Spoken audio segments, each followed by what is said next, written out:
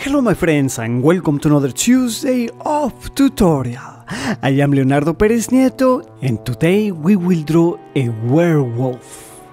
Yes, we are preparing for Halloween and I want to thank Appeals, our sponsor. We will draw with pen and ink. First we grab a little bit of Indian ink and dilute it with water. Then we will get the paper wet with fresh water. We are in Inktober, and if you are watching this video in October of 2020, then you are still on time to participate in the Inktober contest held by Appeals and win money and other prizes. It is free to enter, so check it out with the link below.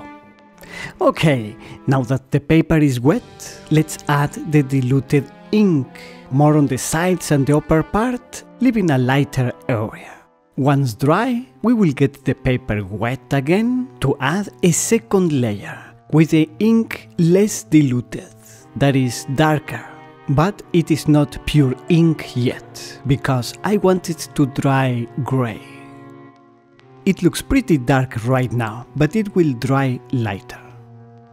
I love the effects that the ink creates.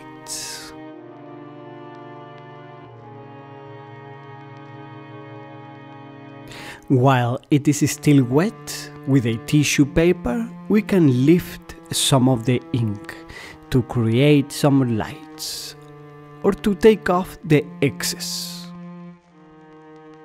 As you see, it did dry lighter. And now that it is dry, I use the same slightly diluted ink, and with a finer oriental brush, I draw the silhouette of a werewolf. Since we are drawing on dry paper and not wet, it should end up looking slightly darker. And let's draw a forest with some spooky looking trees. Reminder, if you are an artist, don't forget to apply to become an Appeals creator. It has no cost. If you are chosen, they will promote you, and of course you will get a commission every time they sell a product with your art. Use the link below also for that. Let's draw the shadow of the beast and also of the trees. And now let's use the ink pure black, to make a couple of branches that of course will look like they are a lot closer to us. In order to make them look spooky, sometimes I make the little ending branches with the shape of a hand or claw. Let's make a couple of more over here. I'm looking so much forward to getting the Appeals removable stickers with my art on them.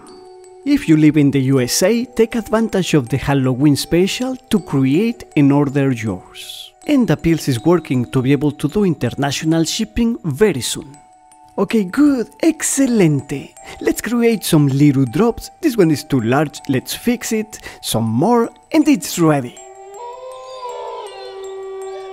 If you made it all the way to this point, I would love to know it. Please in the comments write me the scary code. Boo!